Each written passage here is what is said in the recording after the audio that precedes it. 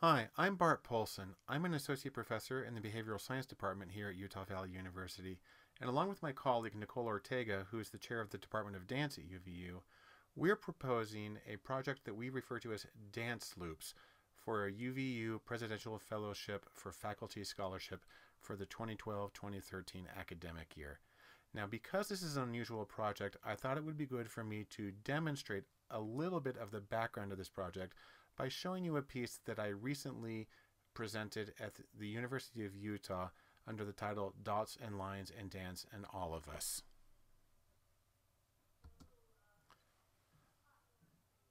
This piece that I created was done with modern dance students at the University of Utah. I got 10 dance students and asked each of them to create a 10-second improvised sequence, and I recorded their motion with a Microsoft Kinect. That's a device that's usually used with an Xbox game console, but can also be hooked up directly to a computer with the appropriate software, and it can get both video capture, which I'll show you in a moment, as well as it can get three-dimensional measurements of distance to a surface that allows us to recreate a point cloud here. This is a data stream that shows how the Kinect sees with its infrared camera the distance to the person who's dancing. Now, one of the interesting things about this is that in these clips you'll see is most of the time the person who's dancing is pretty much front and center in front of the camera. But because I'm using measurements to represent these points, which by the way, I'm running through a program called processing, I'm actually able to use the computer to rotate the image even if the person is not moving dramatically. And so that is one aspect of something that we could be including in dance loops.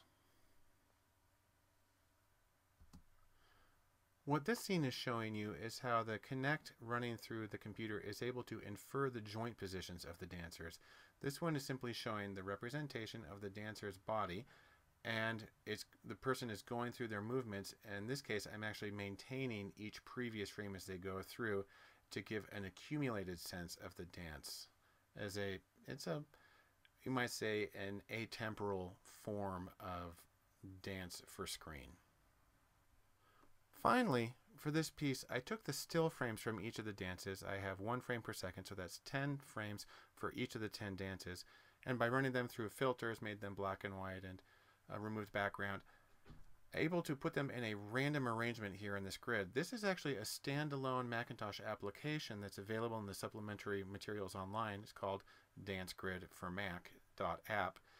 And in this one, what happens is when you click on one of the images, say for instance right here, what it does is it highlights all of the other images in that same sequence. It also indicates which one's the first here with the green dot and which one's the last with the red dot. You can highlight a different sequence. By the way, the line here is something referred to as a Catmull-Rom spline, a mathematical formula with a random variable for the tension parameter. That's the level of curviness. But you can click on it and get all of these items here. And then if you press the down arrow on your keyboard, what it does is it takes the images and it puts them into their proper temporal format, giving a frame-by-frame view of the dance in the order it was performed. So here we go. And if you press the space bar, it'll refresh back to where it was previously. And so I'm showing these so you understand a little bit of the potential that we have with the Kinect and Dance. And what we're proposing for Dance Loops is a greatly expanded version of this that not only has the motion capture and the filming, but also allows dancers to create improvised sequences and then use gestural controls to control the way that the music and the video are played back during the performance. And I encourage you to get onto the supplemental materials and take a look at this and see some of the potential that's there. Thanks for watching.